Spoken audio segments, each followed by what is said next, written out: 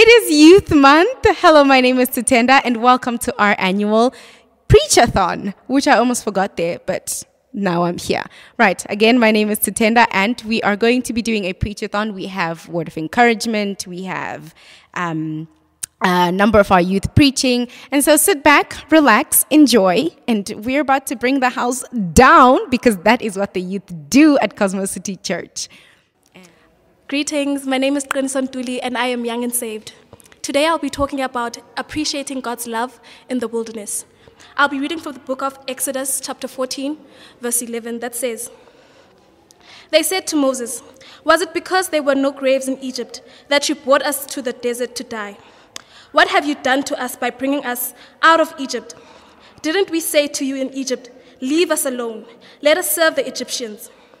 It would have been better for us to save the Egyptians than to die in the desert.'" Many a times when we pray for deliverance and for God to take us out of our place of hurt into healing, we tend to create images of healing and the journey that it would look like. But when he removes you from the place of hurt and he takes you through the journey, it may not look like how you thought it would look like. And in the wilderness, you tend to begin to doubt God and forget what you prayed for. But I want us to remember that God has a promised land for us. At the end of our hurt, at the end of the tunnel of darkness, there's always light. And we shouldn't forget the promises that God made for us because we are stuck in the stagnancy and the noises of life. And we should remember that God is faithful. God loves us so much, and we should hold on to the love of God and to the promises of God and to the patience of God and hold firm to his word, because without his word, we are nothing. So that's it. Thank you. Good afternoon to all. I will be talking about the love of God. May we please open our Bibles in Ephesians 2, verse 8 and 9. It says, "For it is by grace you have been saved through faith, and it is not from yourselves, it is the gift of God, not by works, so that no one can boast." Okay. What this verse is saying to me is that the Lord loved us so much that he gave us his only begotten Son. Like it says in John 3, verse 16. And we live right now because of the grace and love that he has for us. So why can't we do the same? We should all love him because he loved us first in our sins and when we got saved by his blood. As it says also in 1 John 4, verse 19, we love him because he loved us first. So when you love God, we should love him with our heart, soul, and mind. As it also says in Matthew 22, verse 37. And we should include him in everything we do and all we have, because he did the same for us by dying for us on the cross. Thank you. I greet you all in the mighty name of Christ Jesus, our Lord and Savior. My name is Matthew, and I'll be speaking about God's love. I'm going to start by reading John 15, verse 13. It says this, greater love has no one than this, than to lay down one's life for his friends. Christ's love was or is the greatest because he laid down his life for his enemies. He laid down his life for the people who hated him and the people who were continually sinning against him, and for people who had no capability of being good apart from him. Christ laid down his life so that people may be saved from eternal punishment for the sins that they have committed. And so, as John 3 verse 16 says, "For God so loved the world that he gave his one and only begotten Son, so that whoever believes in him may have eternal life. And then those who don't are going to perish." And some might say that, how can God be loving yet still send people to hell. If by God sending people to hell, that still shows his love, because God is so loving that he does not force anyone into his presence. So everyone who will be in heaven will be there willingly. And all those who do not want to be in God's presence, God is not going to force them into his presence. He's just going to let them be where they want to be. That is separated from God's presence. So above all, whether or not God sends people to hell, he's still being a loving God, because he is the standard of what love is. Thank you. What is God's love? God is unconditional. God's love is unconditional. His love is not gained by anything. We do not do it in our own merit. The Bible states that God loves us while we are still sinners.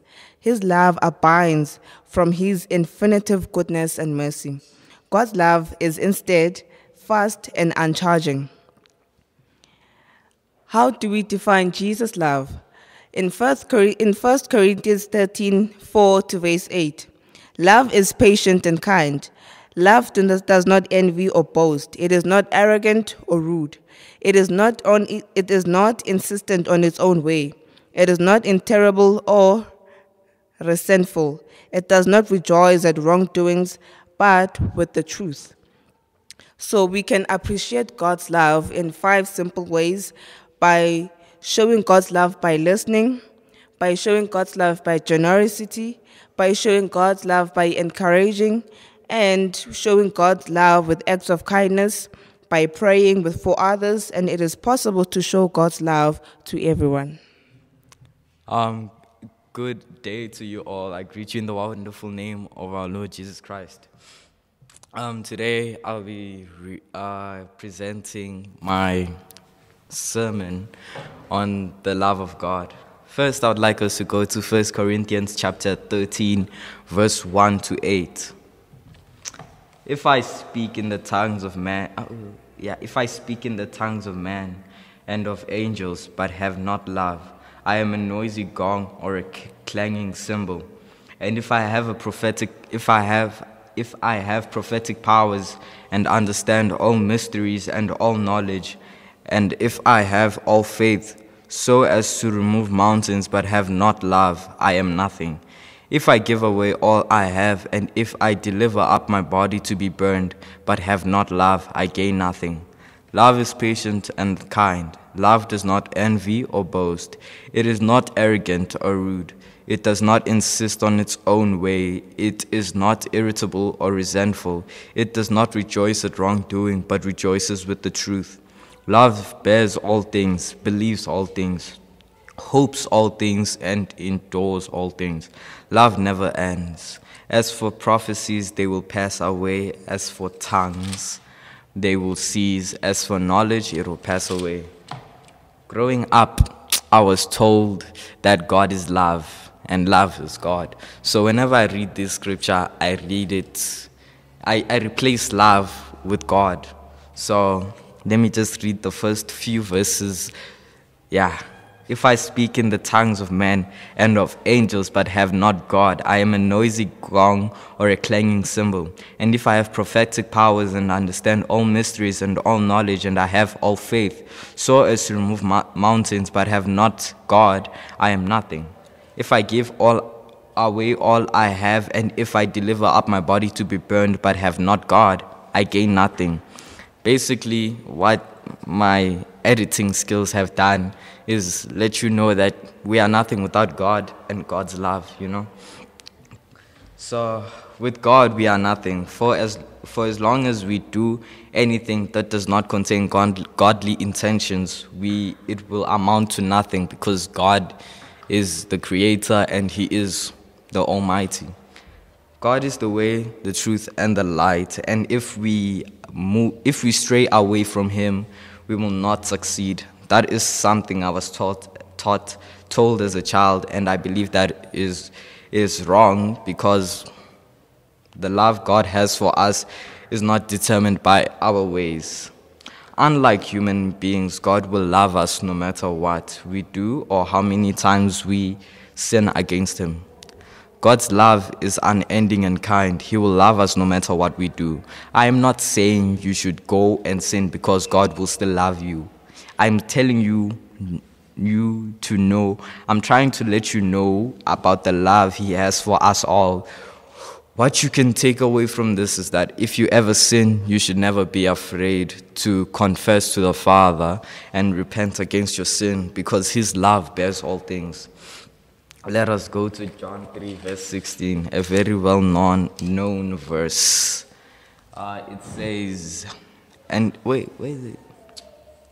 16. For God so loved the world that he gave his only begotten Son, that so whoever believes in him should not perish but have eternal life. That is one of God's demonstrations of his love to us. He sacrificed his Son so that we may be free of sin, the eternal sacrifice. Let me go to Romans 5, verse 8. Romans 5. I wish I had a phone. Where is it? Okay. But God shows his love for us in that while we were still sinners, Christ died for us. Once again, this is just something to take away from John 3, verse 16. God gave us Christ, and Christ died for us. He bared all sin, even though he had no sin. He died for us so that we may live in the grace of God, because God loves us. My last verse is Psalm 144, verse 2. It says, he is my steadfast love and my fortress, my stronghold and my deliverer, my shield and he in whom I take refuge, who subdues peoples under me. Once again, this is God's love for us. He loves us so much that we can count on him for anything.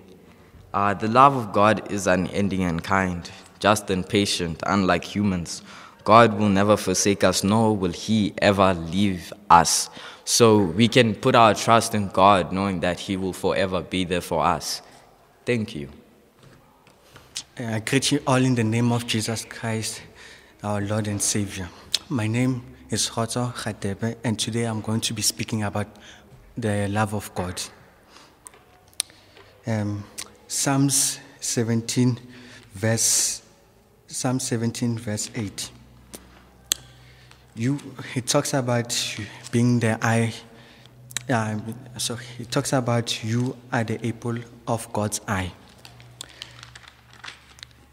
Keep me as the apple of your eye. Hide me in the shadows of your wings. So what it's saying is that we are created by God's image, and we've always been created by God's image. We should not apply on the things that other people say about us, our appearances, because that's how God created us and made us from his own image. The next verse, I'll be talking about God's delight on us, over us. It says in Zephaniah 3, verse 17.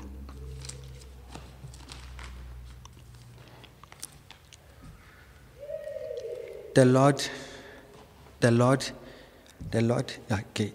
is your God, and the Lord your God is with you. The mighty warrior who saves, he will take great delight on you. In his love, he will no longer rebuke you, but will rejoice over you with singing. That's Zephaniah 3, verse 17. And my second last verse today will be Psalms 139, verse 1 to 4. It talks about God knows you fully and loves you. You have searched me, Lord, and you know me. You know when I sit down and when I rise. You perceive my thoughts from afar. You discern my going out and my lying down. You are familiar with all my ways. Before a word is on my tongue, you, Lord, know it completely. My last verse will be, God sees you as a masterpiece. As we've seen nowadays that young kids, young adults, teenagers now, they no longer see themselves as beautiful because they want to see others seeing themselves as if they are different from them, which is wrong, and they want to blend in. This one says God sees us as all as his masterpiece, no matter whom, where, and how you live. It's Ephesians 2, verse 10. For we are God's masterpiece. He has created us anew in Christ Jesus, so we can do the good things he planned for us long ago. And so my verses were all talking about that God is always with us. He created us on his own image and he will always be there for us in thick and thin. And whenever you have problems, you should always pray to him, and he will always lead you, create a straight path that will lead you to the light, away from the dark. I thank you. Hi everyone, my name is Princess Mulife, and I'm here to speak about witnessing God's love. Yes. So first things first, I would like to read John 13 from 34 to 35, which says,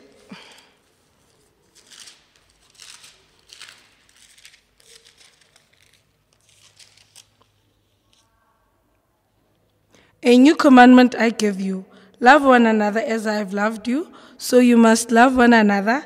By this everyone will know that you are my disciples, and if you love one another." So by this verse, we know that we are supposed to love each other. By this, we know that we are God's disciples. The reason why we are able to love is because God loves us. God loved us first. Now that's why we are able to love. As humans, we never had love. So Jesus actually came to planet Earth and died for us. That's why we are able to love him back, because he came to planet Earth to die for us. May we please also go back to Genesis 1, from 26. It says, "Let us make man in our own image, in our own likeness, so that they may rule over the sea, over the birds in the sky, over the livestock and the wild animals, and over all the creatures that creep on the ground." With this, we know that God loved us so much that he created us to look like him, that we are one with him. That's why he says, when we love, we are his disciples. So we should know that we should start loving. After all, love is the strongest drug. So we should learn to love one another each and every day, through thick and thin, every single day. Regardless of any circumstances that are happening around us, we are supposed to love. We're supposed to be loving one another more than ever, especially as teenagers, as youth. I feel like a lot of us are struggling because we feel neglected. We feel like we are not loved enough. So we need to start loving each other. And as well, we know that God loved us. So we should know that God loved us. He's been loving us. He'll never stop loving us. Like he said, there's nothing in this planet that can ever separate us from his love, because he loves us. He came to die for us. No one on planet Earth can ever do that, come to die for you, just because he loves us so much that he sent his one and only begotten Son to come and die for us and wash all our sins, to carry each and everyone's burden on planet Earth. I feel like no one can ever do that. So please love one another. Love one another. Love one another. Love one another. It's the strongest drug, and God loves you so much. Regardless, don't care what people say. Know that you are created in God's image. God loves you. He chose you. You dope. Thank you. I greet you all in the wonderful name of Jesus Christ. Amen. My name is Wone, and the topic I'm presenting today is faith. Let me start at Proverbs 3, verse 5 to 6. Put all your hope in God, not looking to your reason for support. In all your ways, give ear to him, and he will make straight your footsteps. Having faith is having trust. You have to trust with your entire being that God has your back and that he will help you and take care of you. He knows what is best, but to truly embrace what he has planned for you, you have to fully trust. Our trust is not foolish, for our God is both faithful and good. Faith speaks the language of the heart. It is an expression of hope that goes beyond the conscious mind. Hebrews 11, verse 1 to 3. Now hope is the substance of things hoped for, and sign that makes that the things not seen are true. For by it our Father has God's approval. By faith it is clear to us that the order of the event was fixed by the word of God, so that what is seen has not been made from things which only seem to be. When you put your faith in God, you believe and know according to the word that he will never leave you or forsake you. That alone is enough to keep you strong. He told us in his word not to be afraid or discouraged. God gives you strength. He said that his strength is made perfect in our weakness. 1 Timothy 4, verse 12. This says, don't let anyone despise your youth, but set an example for the believers in speech, in conduct, in faith, in love, and in purity. Good morning, saints. My name is Blessing Masia, and I'm here today to give you a word of encouragement. I'll be talking about the love of God. Can we please go to Psalm 86, verse 15. But you, my God, are a God of compassion and mercy. You are very patient and full of faithful love. This tells us that the God that we have is very compassionate about us. He loves us so much that whenever we go through something, he's always there for us. His compassion for us is a loving compassion that is very strong. I'd also like to go to Psalm 36, verse 7. Your faithful love is peaceful. Your faithful love is priceless. God's humility finds refuge in the shadow of your wings. God's love is so kind, gentle, and compassionate that it's priceless. God does not put a price on his love. Whenever we have troubles or we find ourselves in situations that we cannot get out of, he always puts us under the shadow of his wing, under his protection. Thank you. I greet you all in the wonderful name of our Lord Jesus Christ. Amen. So today, my message is so simple to everyone. So to start everything, I will read Romans 8, verse 14 to 17. And it reads as follows. For those who are led by the Spirit of God are the children of God. The Spirit you received does not make you slaves so that you live in fear again. Rather, the Spirit you received brought you your adoption to sonship. And by him we cry, Abba, Father. The Spirit himself testifies with our spirit that we are God's children. Now, if we are children, then we are heirs of God, and co-heirs with Christ. If indeed we share in his sufferings, in order that we may also share in his glory. So, with that being said, let me do a mini activity with everyone. Just take this moment and close your eyes with me. Go to a place, your most peaceful place that you usually go to when you just want to bring yourself back. Yes. Go there just think about the most peaceful time of you. It might be in a white room, on a white bench. It might be away in front of the sea. It might just be, As at this moment in time, you are heavily burdened. You feel like the world is on top of your shoulders. And you see Jesus Christ walking. And you imagine him as you want to imagine him. It's up to you. It's your imagination after all. Imagine him coming in. He comes to sit next to you.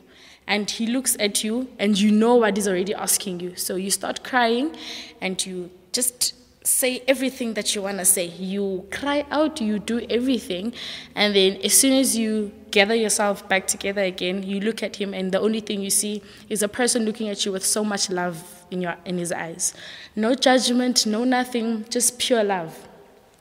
And then he then tells you, I have told you before, bring your burdens to me and I shall help you carry them. With that being said, he stands up and he leaves. You open now, let's just imagine this. Now, your burdens are already being shared. Now imagine him going out. Now as you're sitting there, you're feeling lighter as ever. And now you know that whenever you need someone to talk to, you know you have a loving father, the most caring father there for you, knowing that he's going to support you through it all. He won't judge you. He'll never judge you. He'll always love you. And now you are just there, feeling lighter, refreshed. Now you're just ready to start your day. With that being said, I'm just here to tell you, take your burdens to God. Take everything that you have. Take it to him. Lay it in front of his throne and just cry to him. Through prayer, everything can be achieved. Trust me, believe in prayer. I do. Prayer is life. Anyways, but then with that being said, I thank you. Hello again, my name is Titenda, and I will be talking about God's love, the love of God. And we are going to be firstly talking about experiencing God's love in its fullest in such a way that you have nothing to fear. 1 John 4, verse 18 says, such love has no fear, because perfect love expels all fear. If we are afraid, it is for fear, for punishment. And this shows that we are not fully experienced, we have not fully experienced his perfect love. When you love something, all fear sort of subsides to the side, and you don't possess fear inside of you when you love. And this is how God is with us, which means we don't have any jurisdiction to fear him, because he loves us so much that he has expelled all kind of fear, which means we can go to him with whatever problems that we have, with whatever issues, even the tiniest little, my nail broke. It is valid, which means such kind of a love is so full in how it is that it takes away all of our fears, and it eradicates any fears that we have, and we are made whole in the love. When you understand that God loves you no matter what, there's no need for you to fear of your failings or fear of your surroundings, because that makes it, lesser than. And we know that God loves us so much that he gave us literally his only son. And so their fear goes out the window, chuck it, because God loves you and he doesn't care that you have broken a glass, or he's not going to shout at you for breaking a glass or whatever the case is. He knows that you are human and you make mistakes. As long as you bring your fears to him, you're good to go, I promise you. Another topic that point that we're going to talk about is God's love and how great it is that we don't actually fully understand it, which is why I think sometimes we fear, because we don't understand how much God loves us. Ephesians 3 verse 18 to 19 says, and you may have the power to understand, as all God's people should, how wide, how long, how high, how deep his love is. May you experience the love of Christ, though it is too great to understand fully. Then you will be made complete with all the fullness of life and power that comes from God. Once you understand just how much he loves you, then you will understand that there's nothing that can separate you from God. Like it can be, this wide, or as long as this tripod, or it doesn't matter. His love is so full. It's actually too much for us to fully comprehend just how much he loves us, which essentially means that we chuck all fear out the door and we learn to understand that God loves us so much. It's difficult for us as humans to give away our favorite thing in the world. Imagine having to give away your actual child. That's big for me. So as we wrap this up, thank you so much for being here, for watching with us. And remember, God loves you, and he loves you so much that he is willing to change everything just to make sure that you know that you are loved. From me to you. Goodbye. Happy Youth Month.